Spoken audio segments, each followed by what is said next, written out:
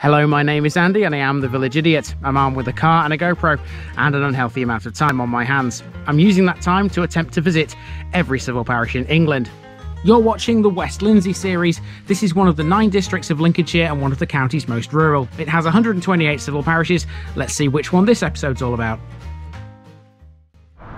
Okay, today in West Lindsey I've got a nice little village for you. This is an estate village. It's part of the Brocklesby Estate, but we're not in Brocklesby. That'll get an episode all by itself. This is Great Limber.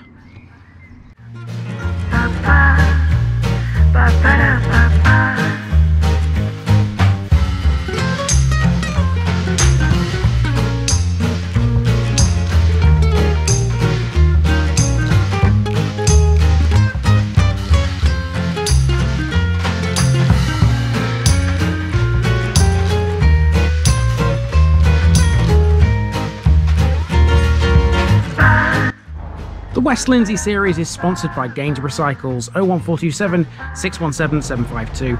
For all your cycling needs, this is your one-stop shop, located at 20 Ropery Road or online at gainsboroughcycles.com. There's a link in the description. Gainsborough Cycles, ask for Trevor Halstead. Here's my disclaimer for people who may be watching me for the first time. I say things as I would in my native accent and dialect. As a result, I may not pronounce things in the same way as the locals do. Remember, I'm a visitor. It's impossible to know everything. Leave me a comment, spin me a like and bash that subscribe button. Let's get to today's parish video. Today we're looking at Great Limber, a village associated with the Brocklesby Estate and with the Earl of Yarborough. We're driving into the village here from Grimsby. I decided to do this mainly because the road has a few things of note along it, but Great Limber is generally speaking very linear in its layout. Our walk will focus mainly on the village core. As such, keep your eyes on the right of the screen as we drive in, because we pass 2 religious buildings, both of which are not on the main walking route. One of them is the Wesleyan Methodist Chapel, which was built here in 1841. Great Limber is sometimes known as Limber Magna. It's both a village and a civil parish. It's also sometimes referred to as just Limber. That's because as well as Great Limber, there's also Little Limber, which is not within Great Limber's parish boundaries. It lies 10 miles east of Brigg and 10 miles west of Grimsby. Brocklesby Parish is to the north and Clixby Parish is to the south. Much of the village is part of a conservation area.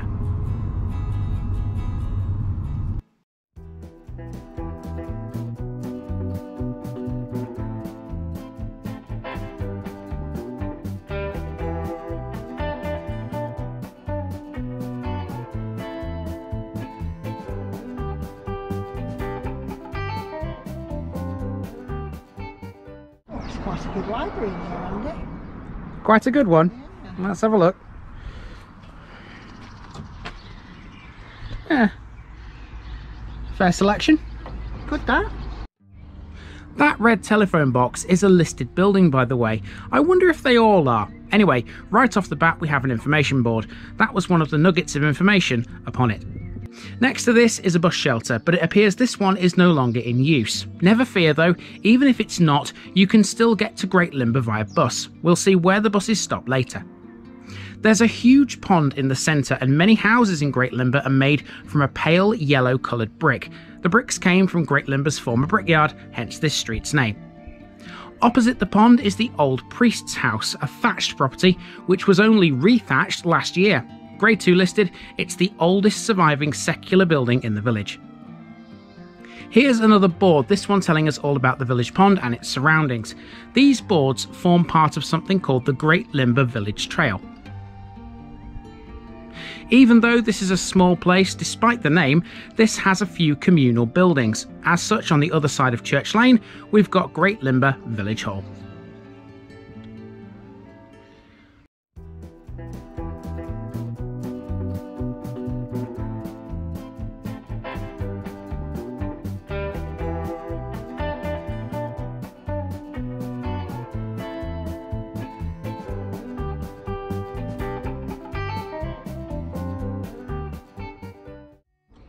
Nicky spotted the parish notice board outside the village hall and Great Limber is officially done.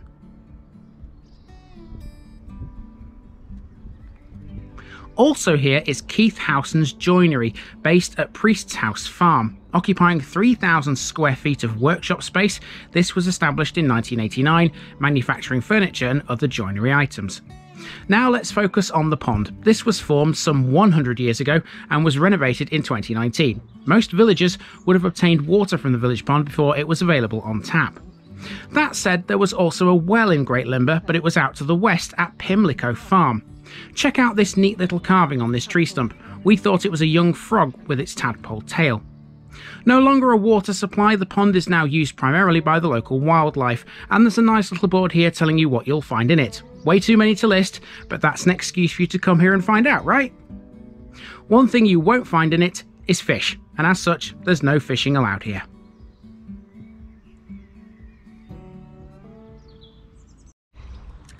The one good thing I find about estate villages is they've got plenty of information on boards around the place, even if they are a little, shall we say, higher class than the average village. Great Limber's Grade 1 listed Anglican church is dedicated to St Peter. It's built in both the Norman and decorated styles, with a low crenellated west tower with 3 bells. The lychgate to the churchyard was built in 1912 in memory of local man John Maunsell-Richardson, an MP and steeplechase jockey who won 2 Grand Nationals as a rider in the 1870s. The church was partly restored in 1873. Its chancel is mostly Victorian, although its arch is 13th century, as is the font. An 1890 stained glass window in the north aisle is by Kemp. Nicky's found somebody with a dog again.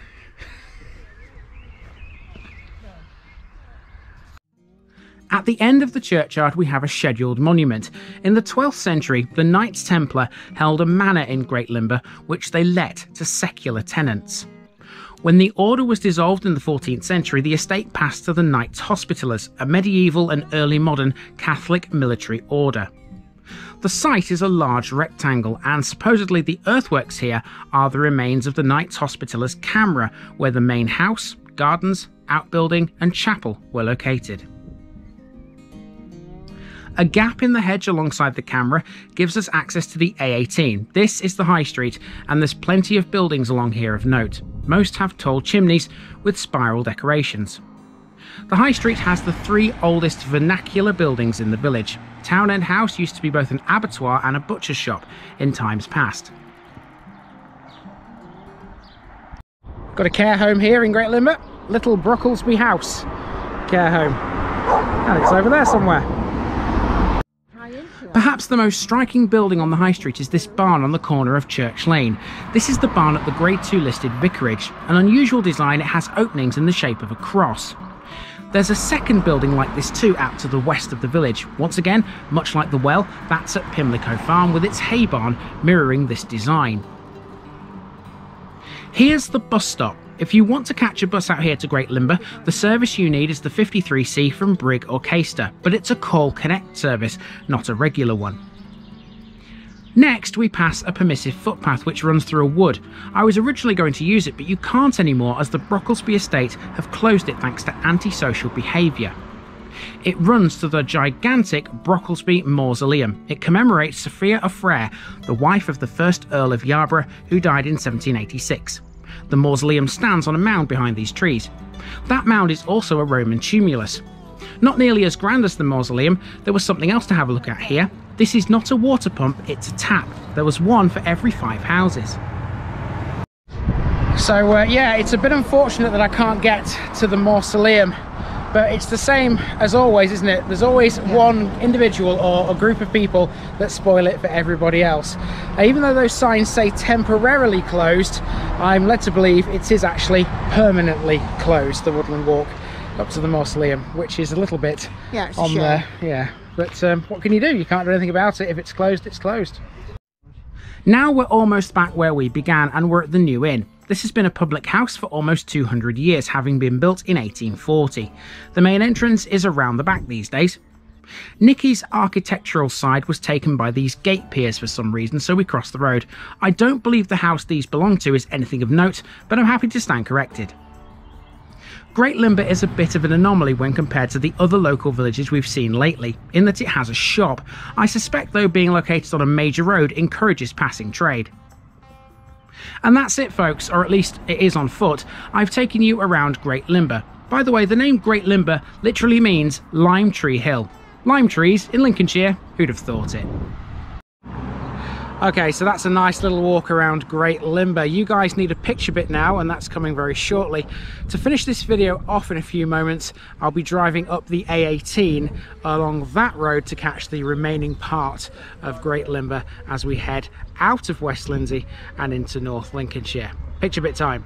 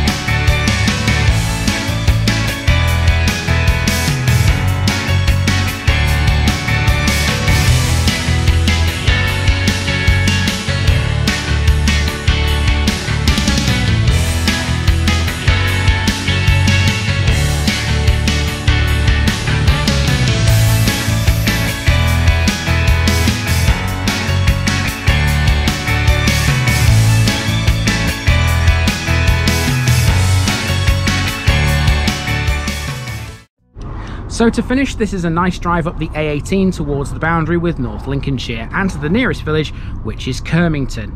On the right as we head for the border is Little Limber, which belongs to the parish of Brocklesby. Little Limber is inaccessible as it lies on a private road on the Brocklesby Estate. At the time of Doomsday, Little Limber had just 8 households, putting it in the smallest 40% of settlements, and it was listed under 3 owners. It's not much larger than that now, to be honest. The A18, by the way, links Great Limber not only to Kirmington but also the M180 at Junction 5. Brocklesby is now the only one left to cover in the far northeast of the district, but for now this run up here is over. Next time we'll be in a different part of West Lindsey. So until then, I've been Andy, also known as the Village Idiot. This has been the parish of Great Limber, and I'm out.